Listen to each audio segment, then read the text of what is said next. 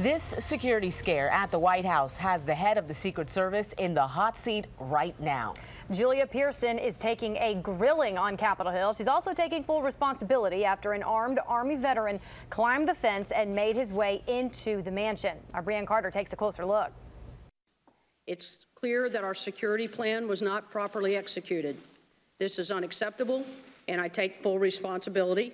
Sitting in the hot seat on Capitol Hill, Secret Service Director Julia Pearson called the security breach at the White House just 8 days ago unacceptable and vowed to make sure it never happens again.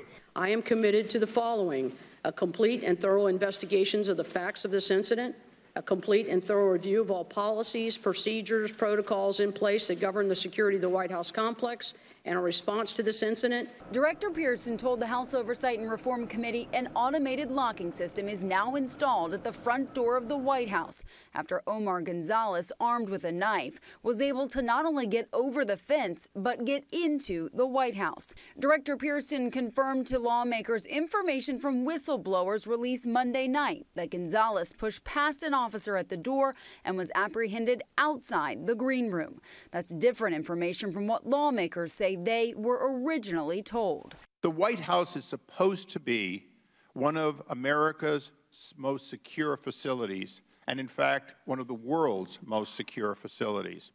So how on earth did it happen? Gonzalez was just one of 6 fence jumpers this year alone. The chairman of the committee says this agency is plagued with a history of security failures. After the hearing, Director Pearson is expected to meet in a closed-door classified session with members of the committee to continue this discussion. On Capitol Hill, Brianne Carter, ABC 7 News.